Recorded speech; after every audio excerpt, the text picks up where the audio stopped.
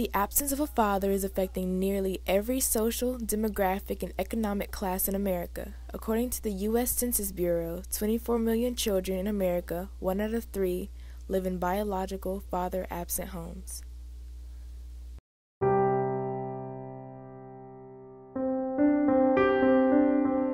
I pretty much don't have any relationship with my dad. I had a knife to my throat, and I was saying, I'm tired of this. Dad doesn't love me. I'm tired. Why would he leave my family in the first place? My dad, he also abused my mother. The Road Not Taken examines the devastating effects of fathers absent in the lives of their children. This documentary will follow 3 young men as they undergo an incredible, life-changing experience.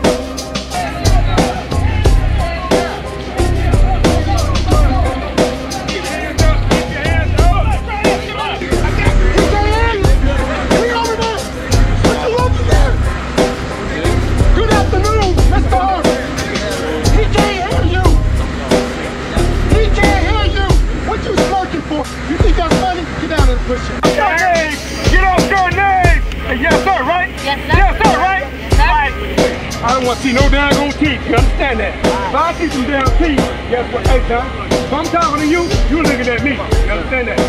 Alright, if I'm running to you, alright, guess what? If I'm talking to you, I'm all here. Samson, Kristen, Joe, JD, Javias, Darius. It's Darius now. I'm changing names, so you pick up that name until I figure it out, all right? Cool? Okay. Take a knee. Let's talk about it. Well, ever since I've been here, I haven't seen my mother in like, I guess 24 hours now. It's been kind of different. Haven't talked to her, no contact. I think this is the longest time I've ever been without talking to her. And it's really difficult, I guess. I won't be able to see her till Sunday. My first 24 hours here on the ranch it's been a pretty crazy experience. Like our sir, he made us cut off all of our hair that looked just like him, and I definitely did not want that to happen because I kind of like was growing my waves in my hair, and I kind of like that. And we had to go outside, do push-ups, jumping jacks. 6 inches, something that I'm not really that good at. 6 inches, I'm not that good at that. And it was just really mentally straining after a while, like keep on doing it. And coming into the Steve Harvey program, mentoring camp, I felt that I was not mentally strong, and I feel like when I leave here, I'm definitely gonna be mentally strong, especially with 24 hours a day, like working hard the whole time. I dislike Texas. Because I'm a boy from West Virginia, on top of the Mason-Dixon line. So we're going to learn a little slang, and we're going to learn it every day. No, a little bit better than that. We're going to be the best team right out here. We're the red team. So if you're going to show me something good there for the whole week, we're going to get it right. We're going to get it right the first time. If we get it right, then I'm easy. If you get it wrong, I'm your worst nightmare. It was my first day. As soon as I got the bus, Mr. Harvey pulled me to the side and asked me, what's your name? And do you play football? And I was like, yes, sir. He said, what position? And I said, I play defensive tackle and fullback. And he put me, he was like, okay, I'll see you later. And that was like a shock to me. Like, he pulled me out of everybody to ask about football. Well, yesterday when I first got here, I had to do like 50 push-ups because I kept smiling. 7, 8, 9, 10, recover. There ain't no smiling here. This is serious business. All right? And when we have to keep running to barracks back and forth to different places, get haircuts. We had to get the same haircut of our colonel. That was kind of harsh, but I guess. So I have not spoken to my mom since we got here to the ranch. So it's been a kind of crazy experience. I usually speak to my mom every day. I love my mom. Like, that's all I got, really. her and my sister and my family. It's like the whole week I don't see her until Sunday, so it's like really different. I'm like kind of on my own. Had to like make choices for myself, the right choices, the wrong choices. Do what you say you're gonna do. If you do that, your mother will respect you, the girls will respect you, other boys will respect you, your employer will respect you. The Steve and Marjorie Harvey Foundation really came off of the Steve Harvey Foundation. When we started the Steve Harvey mentoring program, we were just the Steve Harvey Foundation. And that was in 2009. And once we did our first mentoring camp, Marjorie decided that she wanted to do something the same way for our girls.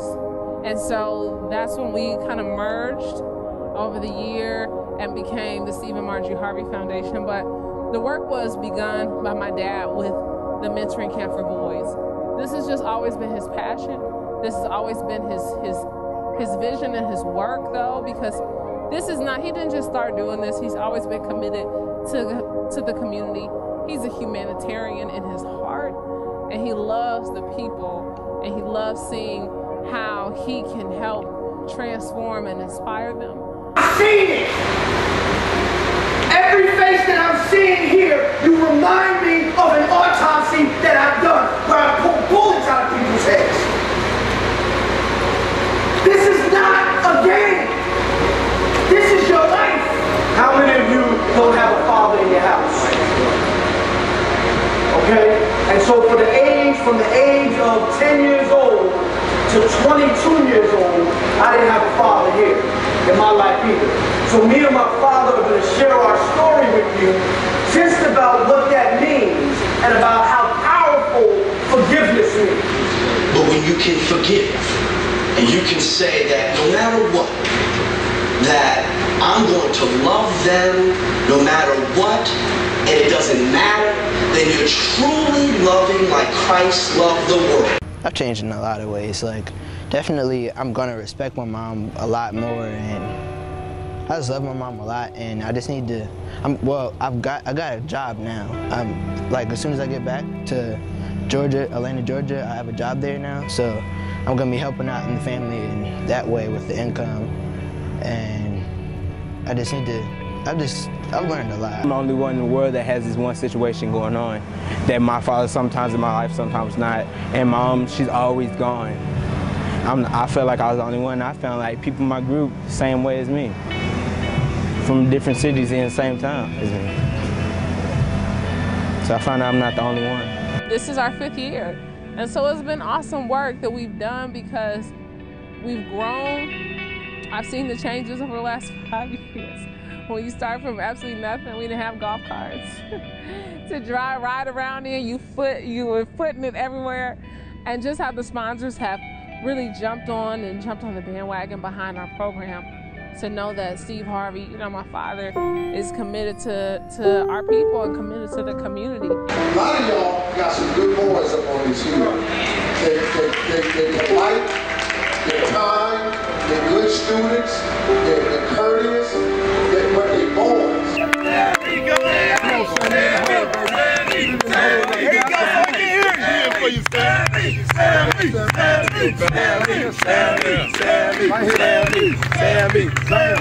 Cheer for you, baby. They got you, Sammy. You almost done. There you go. There you go. Right here. Mr. Harvey, you're behind you. You got it.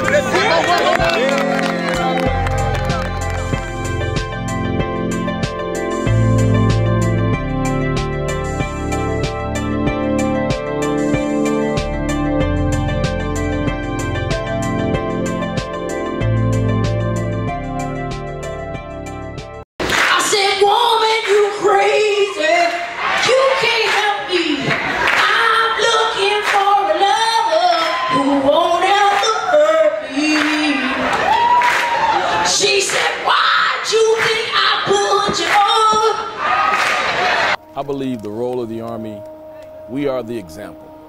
We are those close up in front mentors, serving as the role models and the examples for these young men.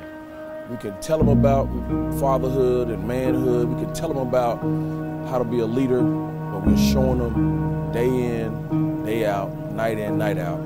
We are the example right in front of them. To be a man, you're going to have to get in some real uncomfortable moments. And we kept them under duress out here.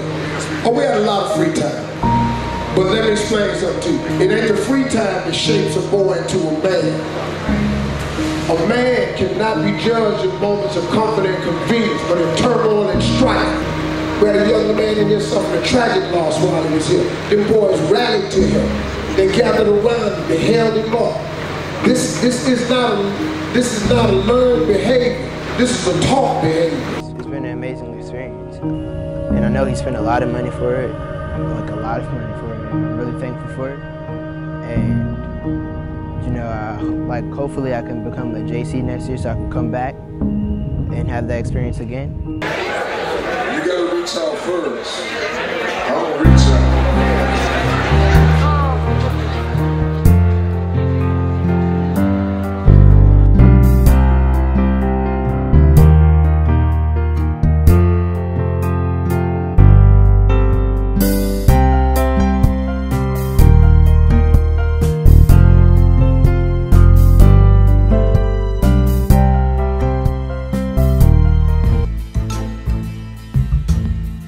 Little bitty 13-year-old boy, little bitty boy.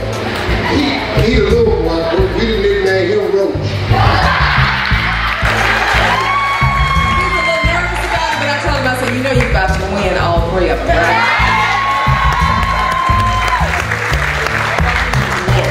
I just need one. His work putting that tuxedo on and standing there taking all them damn pictures. If they don't give me one, they'll be looking at the camera close, gonna be some cussing.